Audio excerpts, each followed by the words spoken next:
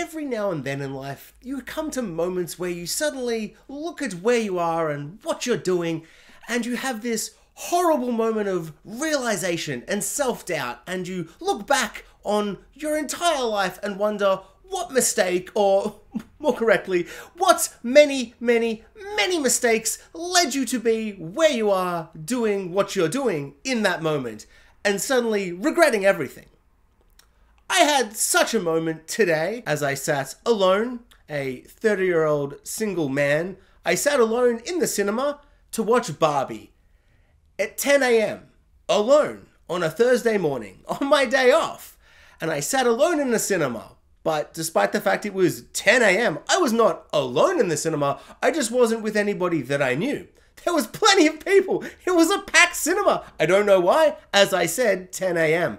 But there was, I've got to say, at least 60 6 to 12-year-old girls, maybe a couple of teenagers wagon score. I don't really know why anyone was there. It's 10 a.m. on a Thursday. This is a safe space for me to go see movies that I'm clearly not the target audience for. And so I feel comfortable going at 10 a.m. to my local cinema and sitting down in an empty cinema alone. Sitting alone in a cinema where there's about 100 other people. And, you know, I only glanced for like 1 second as I decided not to walk to my seat and just stop, second row at the back, and just sit down at the very far corner, because an old lady with two like 6-year-old children, like this 80-year-old lady, just looked at me up and down like I'm some kind of predator because I'm seeing Barbie alone in a hoodie, in a black hoodie, sitting in the corner of a cinema filled with children at 10 a.m. on a Thursday. And I've got this horrible beard and just this unfortunate looking face, dark in a cinema. I can see why she looked at me like that, but I'm not gonna let this old lady who thinks I'm a pedophile and all these children in the cinema who don't even know I'm in the cinema because I'm sitting at the very corner of the room with a hoodie on in the darkened corner so they can't see me. I'm not gonna let them ruin my hype for this movie. I'm an amateur YouTuber. I've got to see this movie today. I've got to experience Barbenheimer. I've got to experience the cultural phenomenon that is Barbie / Oppenheimer.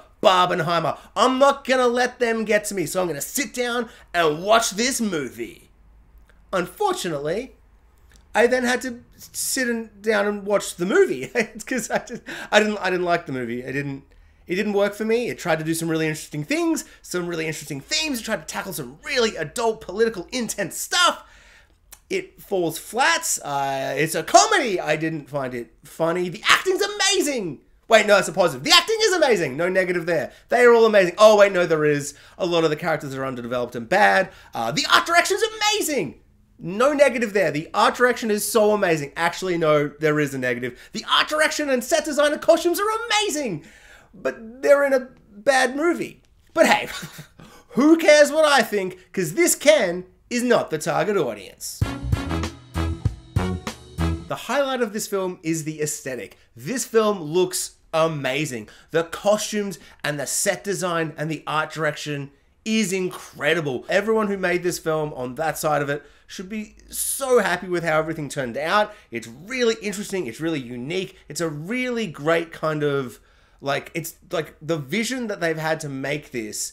The version that we've gotten is the best case scenario, if that makes sense. Like, I can't understand how someone would go, okay, we want it to look like this and do this and this and this, and they could totally overly rely on CGI, or they could build sets and it just wouldn't work visually. Whereas what they do and how they get the story and like the idea of this Barbie land across is spectacular. The acting in this movie is really, really great. Obviously, the highlight is Margot Robbie as kind of stereotypical Barbie, or Barbie. And Ken, or one of the Kens, played by Ryan Gosling, is the standout.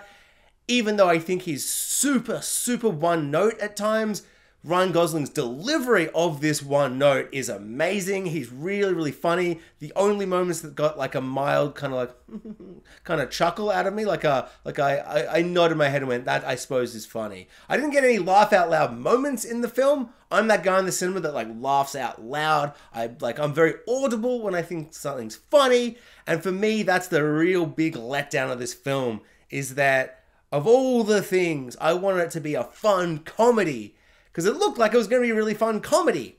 And it's so unfunny. I found this film to be shockingly, painfully unfunny.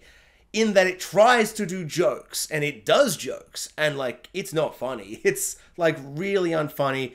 And I was in a cinema filled with the target audience, because I know what you're going to say. You're not the target audience, the jokes aren't for you. Well, the start of the movie is a 2001 Space Odyssey reference. That definitely wasn't there for the 12-year-old girls. So that's a joke for me, for some reason. I can't believe that was actually in the movie. That's like the best part of the movie. It's so funny, it's so bizarre and surreal. It's a really great moment. But the cinema was like dead silent. I expected at 10 a.m. to be in a cinema alone. So when I walked in and I saw all these people, I was horrified because I'm socially awful. But I was actually kind of happy because then I was like, oh cool, now I can see what this film's going to be like for the people it's for. Like directly for. And I don't think they found it funny. They may have found it inspiring and interesting and like fun, but not funny, because they got 2 laughs and both of them were to do with the fact that the Barbies and the Kens don't have genitalia. They were both very low-hanging fruit, if you will, genitalia-related jokes, and they got the only reactions out of the audience. But who knows, maybe they were just laughing because they were like, oh my god, Ryan Gosling, penis. I'm excited, because I'm going to be honest, that excites me too. But despite the fact that I did not really like this movie at all, the fact this film exists, for me at least personally, as someone who doesn't like Barbie and didn't like this movie, I am so happy this movie exists. One, for all the Barbenheimer memes and just that whole cinema discussion, just what a joyous kind of last 2 weeks it's been as we've all gotten ready for these 2 movies. These 2 such very different movies coming out on this day. I have just had so much fun with all of that. And the fact that this movie has given Dua Lipa her new single, Dance the Night.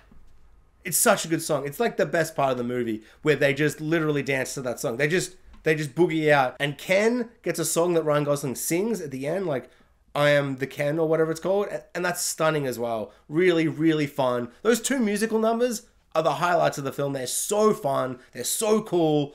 I wish the rest of the movie had that fun energy, whereas just so much of the rest of it had like, it was trying to do that fun energy, but every time someone would say a joke, I'd just be like, ooh. Another thing I found about the story and the structure and kind of the pacing of everything that I found a little bit off was that Ken and Barbie, the main 2, Margot Robbie and Ryan Gosling, they get heaps of stuff to work with, and their arcs kind of get enough time to breathe, and they get full arcs, even though, I don't know, for Ken, it's kind of like, it's super one note, it's really, really funny. At times, I mean, it's not like laugh out loud funny, but he's so charismatic. Ryan Gosling is just so charismatic that I found him to be above the writing and the material. Whereas Margot Robbie, like her arc and her story of like what it means to actually be Barbie and that kind of fish out of water that she goes through and that kind of journey of self-discovery, all of that is amazing. And Margot Robbie nails it. There's really great emotional little moments with her. All of that stuff is great. Every single other character in this movie is like totally wasted in that they are set up to be something and then they like forget, like the script forgets that they need to like earn these moments. Like Will Ferrell is in this movie and he is introduced and immediately after his introduction, completely forgotten. And the biggest, most egregious kind of waste of potential of characters is our main 2 kind of human characters, which is a mother and daughter. America Ferrari? She's the absolutely incredibly attractive Ugly Betty from Ugly Betty. And she's the mum and she has a daughter. And her and her mum go through this arc and it's so underdeveloped. It is like shockingly underdeveloped. It just kind of like turns on a dime and there are these big kind of emotional, and for I think a lot of people will be fist bump moments of like, yes, with the mother and the daughter and big, huge emotional moments. But for me, they just didn't feel earned. It was like, oh, but you didn't do enough to like earn this moment. And like it's so weird to be like, this movie's like 2 hours long, and yet I'm like, this movie needed like 30 more minutes, like to really kind of let everyone breathe, or just like cut out some characters. The other thing in this film that I think did not work, although I think it will be kind of quite varying, because for certain people it's going to be big fist pump moments, because it doesn't matter how kind of heavy-handed that messaging can be, they'll be really excited to see that messaging, which is totally fair. And the thing I'm talking about is the main theme of the movie, which is feminism and the patriarchy. This film wears its pro-feminist kind of vibes on its sleeves, and it is very anti the patriarchy, and it's very, very strong. It's like in the bones of the film. You can't ignore it. It's not like it's a surface level kind of thing. And that's actually quite interesting for a movie that's like about Barbie, which is the doll for children. And like, it's kind of interesting because it's like, okay, I kind of knew it was going to be this movie as well. So that didn't really surprise me. It was kind of like, it was refreshing to see that they were going to handle these topics, these really hard-hitting, intense, very politically kind of charged and very intense topics, such as feminism and the patriarchy. And it's very kind of adult themes for a movie called Barbie, which is, you know, generally for like 5-year-old girls, generally speaking. You can like Barbie if you want, if you're an adult man or whatever. So on like paper, that's awesome. Whilst the themes are not bad themes, and it's actually really amazing they're putting it in a movie like this, the way they do it and the actual execution of these themes is like really bad, in my opinion. I found it really forced, really heavy-handed, really preachy at times. Like, there are a couple moments where I'm like, ooh, wow, we are really gonna get into this. And we don't get into it. It doesn't feel like it's having a conversation. It starts becoming very surface level, and it becomes very simplistic, very surface level, and really preachy. Just felt really kind of like lazy and cheap at times, where it's kind of like, oh, okay, yeah.